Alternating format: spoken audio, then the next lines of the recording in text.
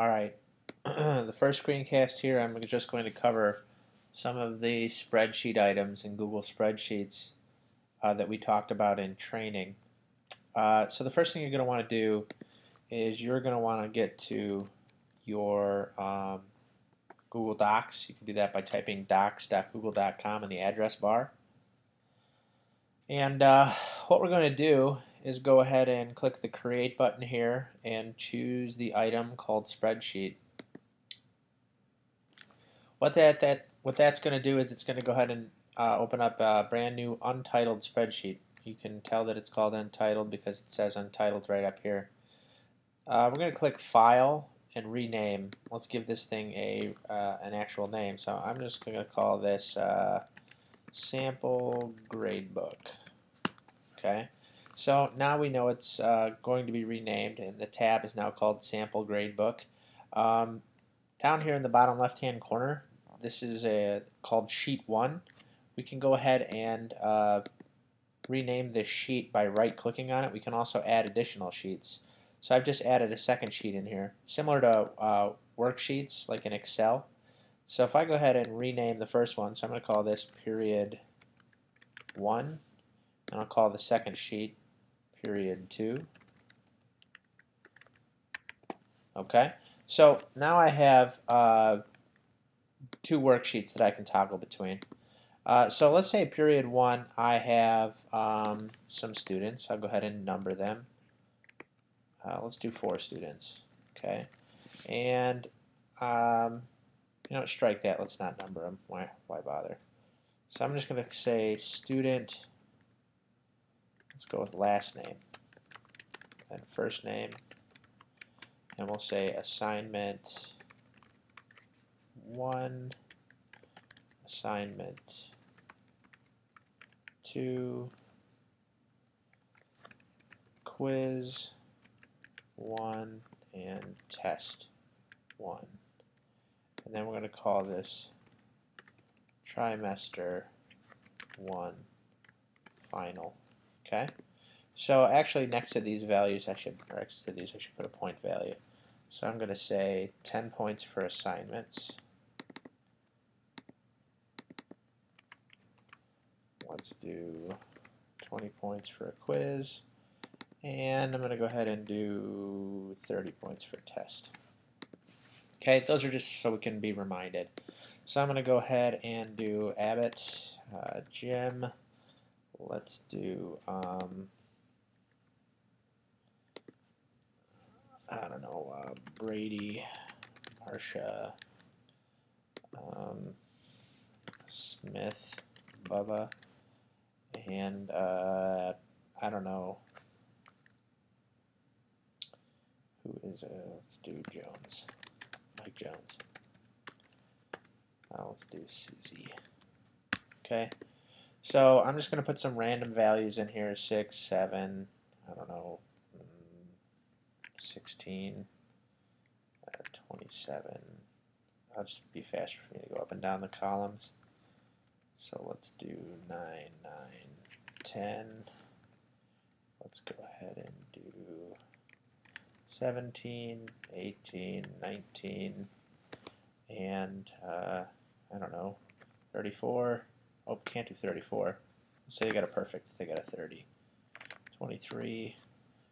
And maybe they didn't do so well. They got a 20. Okay? So these items up here, I'm going to highlight all the items in the first row. And I'm going to put an underline under them using the border shading tool, and I'm also going to boldface them so that they stand out. So this is called my header row.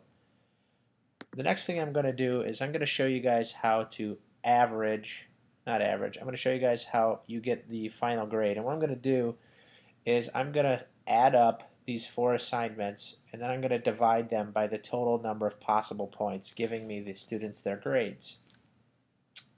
So I've got 30, 20, 10, and 10. So that adds up to 70. So I could actually help myself out here and write 70 right there. And now I would know that everything needs to be out of 70. So the first thing I want to do is add up these 4 items in this second row. This sigma icon here will give you a bunch of functions. I'm going to choose sum. And when I click sum, there's going to be a cursor between the parentheses that comes up. I want to highlight 6, 7, 16, and 27 in the second row, in the Jim Abbott row. I can press enter, and that's going to give me his total number of points. Well, that's not good enough for me right now. I actually need to do something. I need to actually divide 56 by 70, but you have to kind of follow the order of operations here. So what I'm going to do is I'm going to put parentheses there and a parentheses there, because parentheses comes first in the order of operations. I'm going to go ahead and put a divide symbol there, and then I'm just going to type the number 70. So basically what I'm doing here is I'm adding up everything in cells C2 through F2, so the 6, 7, the 16, and the 27, and I'm dividing it by 70. And that's going to give me a decimal number of 0.8. I can format these cells to show me this data in a percentage format. So what I did is I'm going to highlight these 4 cells in column G, and I'm going to choose this icon that says 1, 2, 3 right here. I'm going to take it and I'm going to choose the percentage that has numbers to the left of the decimal and a decimal in the 10th and 100th spots for the percentage. So I'm going to choose that, and now my 0.8 becomes 80.00%. So now I'm going to do one other thing. There's a little itty bitty blue box in this corner right here. I can take that and drag it down. Oops. I can drag this box down through my other 3 rows, and it's going to actually do the same function, but it's going to do it based on the numbers in Marcia Brady's row, in Bubba Smith's row, and in Susie Jones' row. I should probably put an S on Susie Jones there. So what we've done here is we've just gotten a final percentage grade for these 4 students in period 1. And then I just created a second spreadsheet here. You could do the same thing for your second period class by copying this stuff over, and you just change the names and things. And actually, what works out nice if you do that, you copy and paste it in there, you can just delete the names and then go and change the assignment values, and you're already set up. So, you know, if I did like Skywalker, Luke, you know, Brown, Susie, Brady, I don't know, Bobby Brady, and then Smith, Joan. Okay, so you could just come through here and change the values, and you'll notice that as I'm changing the values, the percentages are changing on the other side, which is cool because they just update for you automatically. So that's periods 1 and periods 2. The other thing that I covered in class that I'm going to cover right now was conditional formatting. The last feature I'm going to demonstrate in this screencast is the conditional formatting portion of it. So I'm going to adjust my numbers here so that I can get the data that I want to show up the way I want it. So I'm going to drop this test score to 15. That puts one in the 60s range. This one, let's make this a 9. There we go. We got above a 90, something in the 80s. And let's drop this test score to put it in the 70s. I'm going to need to lower this. There. So I've got something in the 70s, something in the 80s, something in the 90s, something in the 60s. I'm going to highlight the cells in this column, and then what I'm going to do is I'm going to go to Format, and I'm going to choose Conditional Formatting. In Conditional Formatting, I can add sets of rules, and what I'm going to do is I'm going to choose is between, and I'm going to choose is between 0.6 and 0.699. I'm going to make the text backgrounds on that this red color. Add another rule.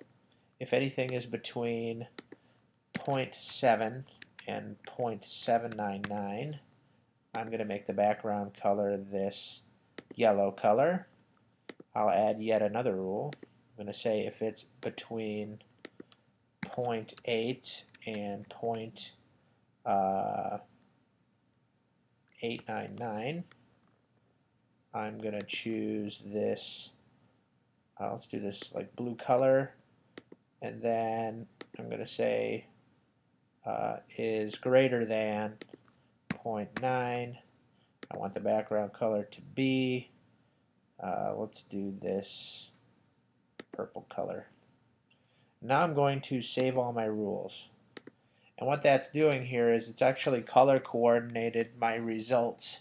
So I know that anybody that has this this dark pink color or red color is going to be, you know, potentially failing. The lavender color is a passing grade. The blue is pretty good. And the our average grade is the yellow thing here as well. So you can do conditional formatting for anything in here. And what's cool about this is if you've actually offset your grades.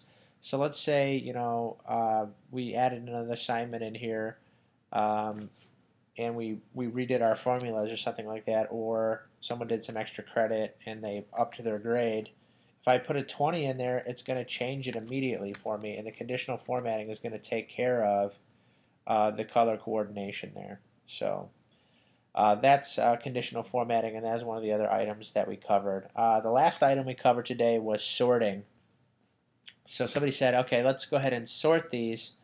I click this top left portion of this, and that highlights all the data in my spreadsheet here. And what I'm going to do is I'm going to go to Data, and I am going to sort arrange. And what I have to choose here is I actually have a header row. I have a big header row. I have a last name, a first name, assignment 1, assignment 2, quiz 1, test 1, and trimester 1 final. So I need to designate that I do have a header row.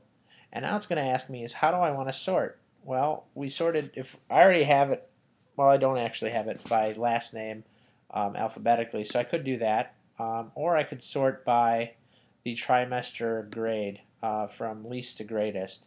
So if I sort that, all the data stays the same, but it also puts my trimester 1 final scores in ascending order. All the other data follows the student. So you'll notice that I still have Jim and Abbott, Susie and Jones, Bubba and Smith. The data didn't switch rows and columns. It didn't get jarbled up like that. So, and I did that by clicking this top left corner and then doing a sort range function. I'll do it again, and this time I'll sort it by last name. So now I've got Abbott, Brady, Jones, and Smith, and the scores all followed those users. So that was the last item that we covered today. Oh, one other thing we did cover was merging cells. So let's say I wanted to merge these 3 cells right here. I highlight those 3 cells, and I choose this button right here that says Merge Cells. And now instead of having 3 separate cells, I have 1. For this particular purpose, not sure what it serves by doing that, so I'll just say grades come out on October 10th, 2012. I'll just put that there. And you'll notice that even if I highlight the background of it, it highlights the background of that whole cell. So yeah, so that's merging. And I could also select it, and it has an option to demerge. So I could unmerge these cells by choosing unmerge, and now they're 3 separate cells again, or I could merge them back. The other thing that you can do is you can choose there's a vertical merge feature, so if I selected these rows, I could also merge them vertically, and it would make one giant vertical box. So that was the items that we covered today. So thanks for watching, and I hope that you guys get a lot of use out of this screencast. Thanks for coming today.